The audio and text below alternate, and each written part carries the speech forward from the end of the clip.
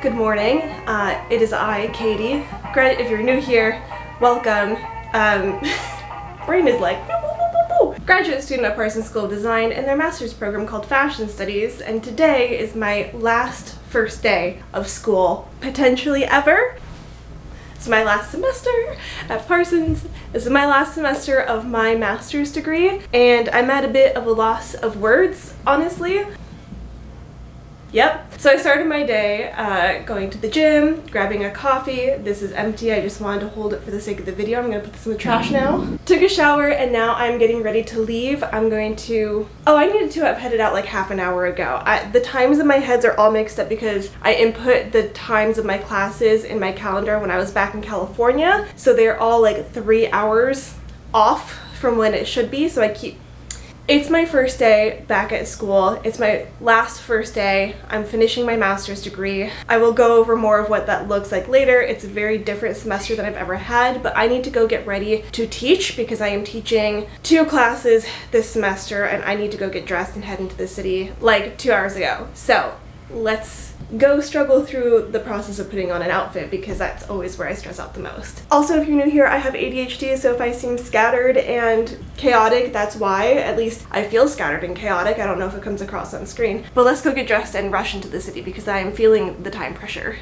If you hear noises in the background, my partner is in the shower, but I was going to vastly overthink what I'm wearing today, but because I am severely lacking in time, I think I'm just going to go for a tried and true outfit and not think too hard about it. Okay? That's the plan. That is if I can find my outfit. We're gonna go with this top, this sweater over it, and this pair of brown wool trousers from Emmy Design Sweden. We're gonna take care of this. I'm gonna do a very similar hairstyle with like braids that are pinned up, put on some makeup, and run into the city.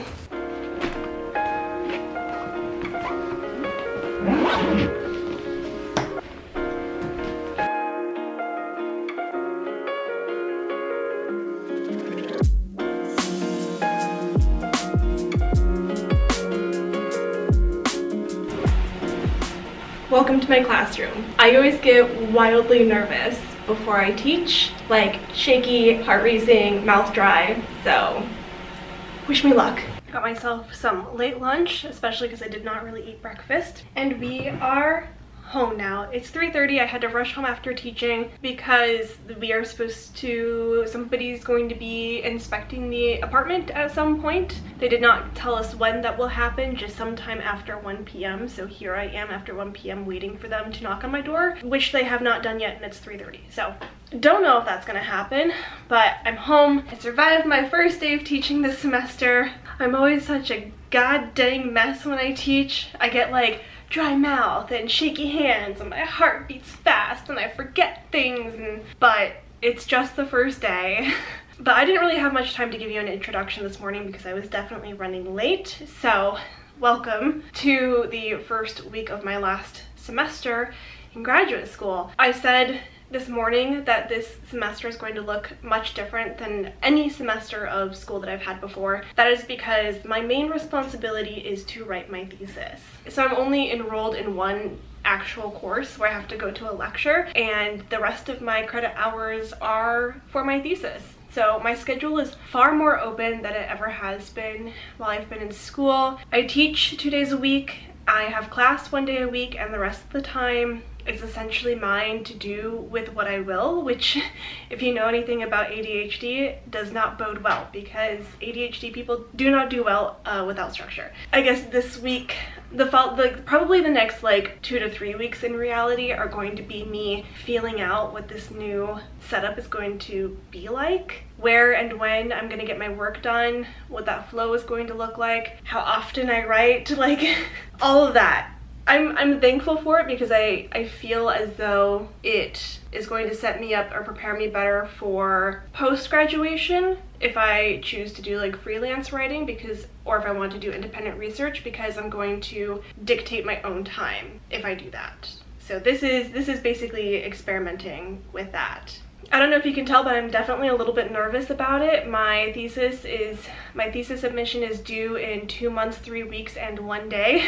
How I'm going to write the second half of my thesis in the next 2 months 3 weeks and 1 day. I do not know. It's currently at 33 pages. It needs to be at least 50, so I'm feeling it a little bit. And I also have a lot of open time in the morning, a lot of open time in the afternoon, and then I don't have anything on my schedule for tomorrow. So my brain is on its way to taking a vacation, which it cannot do because I would like to spend some time, I think at the least every other day, if not every day, working on my thesis, whether that's writing, reading, annotating, finding quotes, whatever it may be. That's how I would like to spend some of my time on these days. I really don't know. I'm just guessing, and we're gonna try and see if it works. So it's like 3:40 now. I think I'm gonna eat my late lunch and decompress a little bit from teaching, and then I'm gonna sit down at my desk and get a little bit of writing done, just a little bit, like 200 words, spend the rest of my evening how I will, and tomorrow will be another work day, so.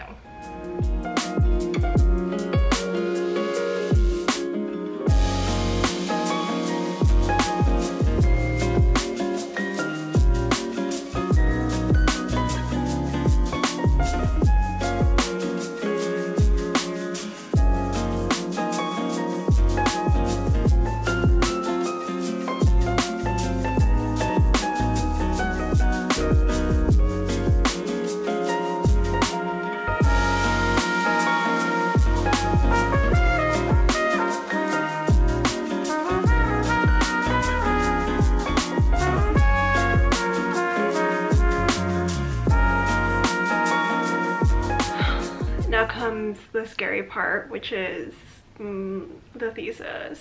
I'm gonna attempt to write, especially because I deleted a lot of words in my last writing session. And if writing doesn't seem to go well, I'm going to switch to doing some reading. I came across a dissertation, 2 dissertations actually, recently that I'm very intrigued to read. If you watched any of my videos before, you know me and reading are not friends. If writing doesn't work, we will replace that with the worst of the 2 evils, which is reading.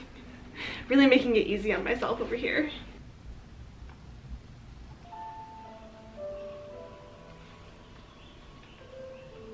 The thing about writing is that it is never an enjoyable experience for me. Trying to corral my brain into writing is essentially, I throw a temper tantrum every time I write. It's just a part of my process. It's kind of an embarrassing part of my process. I have to let my brain throw a little bit of a petulant child temper tantrum in order to get through that initial block of I don't want to, that initial block of resistance. And once I've gotten through that, the writing, the settling into the writing comes very easy. Before that, I might as well be a 5-year-old who needs a nap.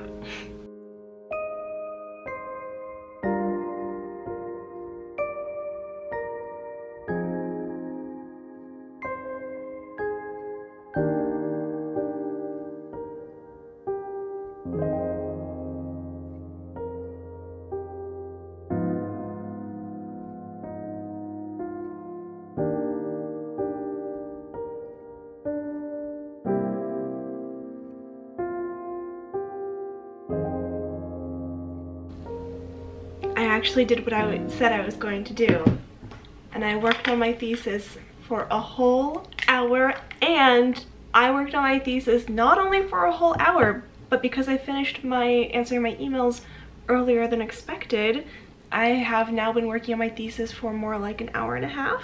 My reach goal was to hit 10,000 words, and I just hit 9,800 words, or just barely over 9,800 words, so I think that that's close enough and pretty good in terms of I wrote almost 400 words. I said I was gonna only write 200, then I gave myself the goal of 10,000, and then I landed somewhere in between there, which I think is great. But I definitely need a break. I've been doing a lot of, not synthesizing, but definitely like kind of reporting and drawing all of my field notes together and beginning to do a little bit of analysis. None of it is supported with citations. I decided that trying to feel like I had an exact plan of how I was going to interpret everything and what literature I was going to lean on was getting in the way of me actually getting writing done. So I decided to just start writing. I did a lot of writing from my field notes is writing from my primary source. So like my primary data, which you cite as your research, your field research. So I'm not, there isn't, what I'm saying is there isn't a need to cite secondary sources in that part of what I was writing. But now I'm getting to the part where I do need to be citing secondary sources. So I think what I need to do is stop writing for a little bit and kind of go through what I have and compare it against everything that I've read and start picking the things out that go together. Does that make any sense? But I definitely need a break because, let's see, I opened 1, 2, 3, 4, 5, 6, 7, 8, 9, 10, 11, 12, 13, 14, 15, 16, 17, 18 tabs in the course of writing what I wrote to do a little bit more research. And I'm writing a particularly difficult section on Skid Row in Los Angeles right now. I don't really understand how my thesis ended up here because it's not where I expected to go, but I've been writing a lot, like a lot, about the places. Really, that's all I've written about so far. The place where my case studies happen. I talk too much. I'm going to go decompress for the rest of my evening and I'll talk to you guys tomorrow. Good night.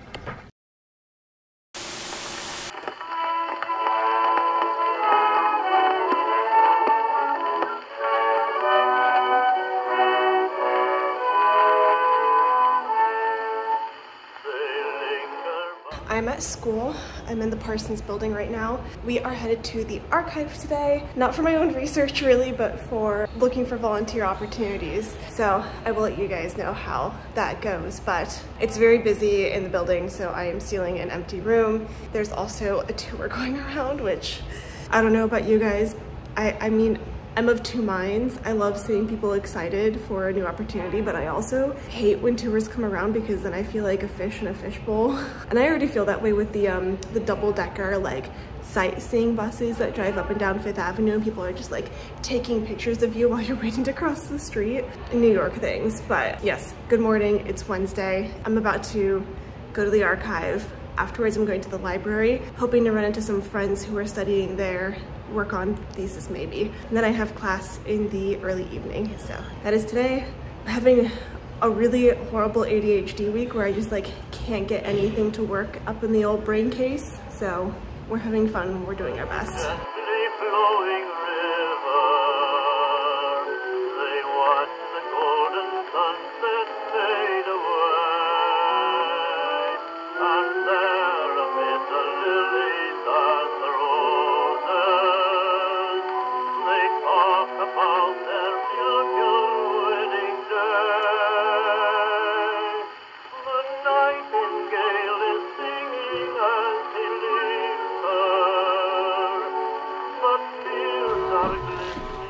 I'm out of breath.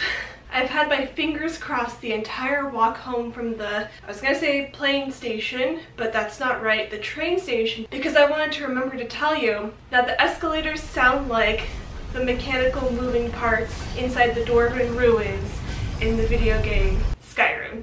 I've been playing it lately and anyways, I had to come home because I forgot something, so I'm home for my one and only class that I have to take. We're supposed to bring an object of ours into the classroom because we're like curating an exhibit together. The thing that I was gonna bring with me, I left sitting right there. But now that I'm home, see, the thing is, I was really struggling at the library and I was considering coming home to finish a sewing project, forgetting that I had class this afternoon. But now that I'm here, where'd it go?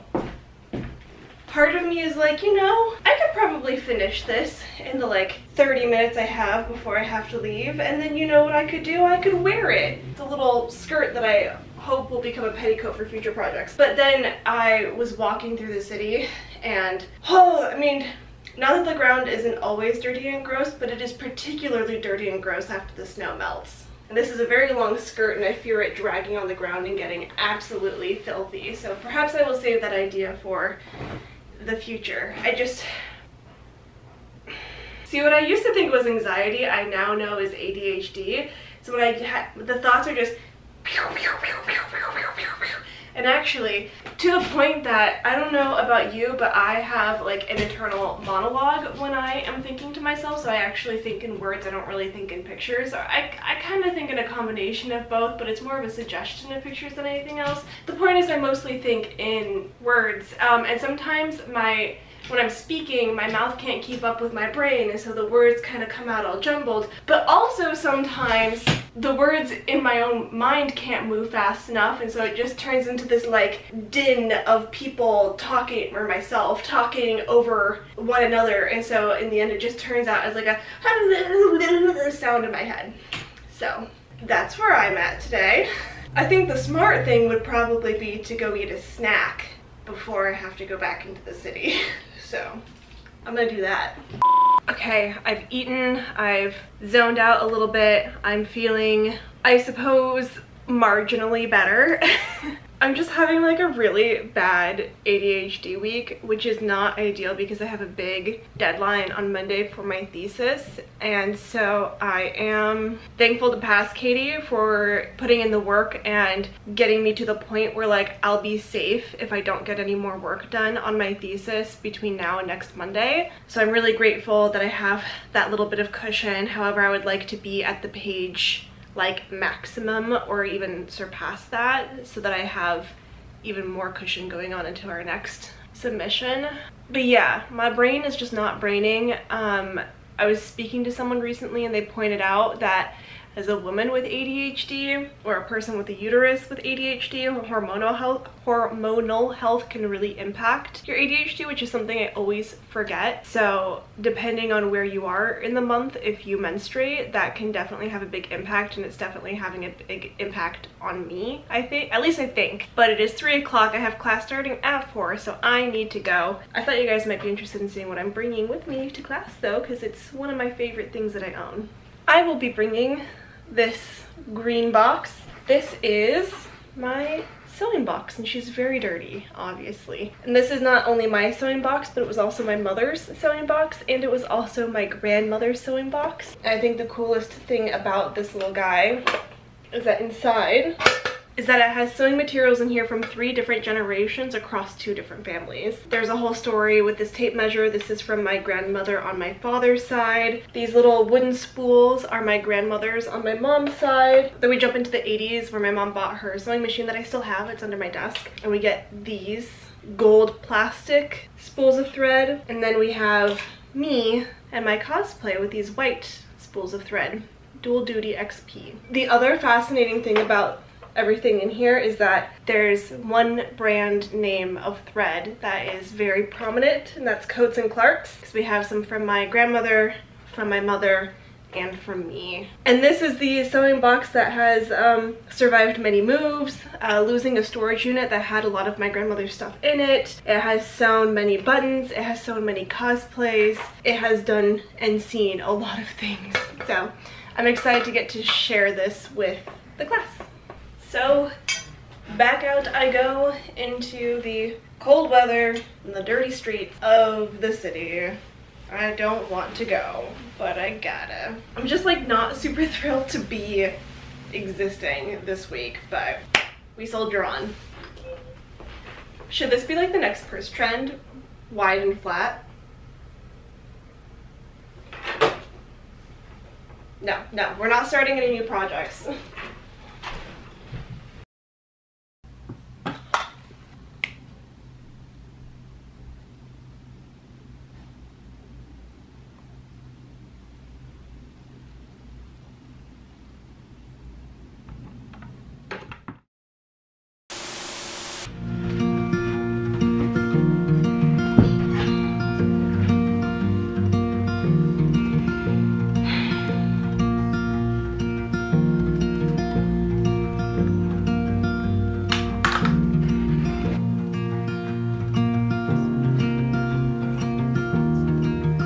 Hydrating food. Thank you, sweetheart. Sorry, I'm too busy cleaning up all your dirty dishes. Oh wait, sorry, you don't want that in there. Cut. Thank you. Yeah. Hot. Ow. Good. Good morning. It's Friday. I forgot to vlog yesterday, unfortunately, because Madison was in town. So I spent pretty much the entire day with Madison, met up, had breakfast, and then I showed her around campus. She came and she sat in on my discussion section, and then we had tea at Paquita afterwards, so it was a really, really lovely visit, and I just didn't vlog any of it, but Madison did manage to capture a picture of me teaching and a couple of videos, so I'm really grateful for that. You should definitely check out Madison's YouTube channel. I'll leave a link to it in the description below, so please go give her some love. But it is Friday. James has brought me my cup of tea and a homemade pita bread version of a Taco Bell Crunch Wrap. It's 10:55 a.m. and I am going to head to the Accepted Society writing group. I have that big deadline for my thesis on Monday, and like I said on previous days, I have met the minimum, but my introduction is no longer relevant anymore, so I'm hoping to use this writing group time to maybe work on that a little bit, just kind of assess what my thesis needs. It's been a weird week and I still feel a little weird. A lot of anxiety, a lot of existentialism, a lot of physically feeling unwell and really tired and like oversleeping a lot. So I have a lot of things I'd like to do today, but if they don't work out, c'est la vie, as they say. I'm gonna fuel up and go to writing group.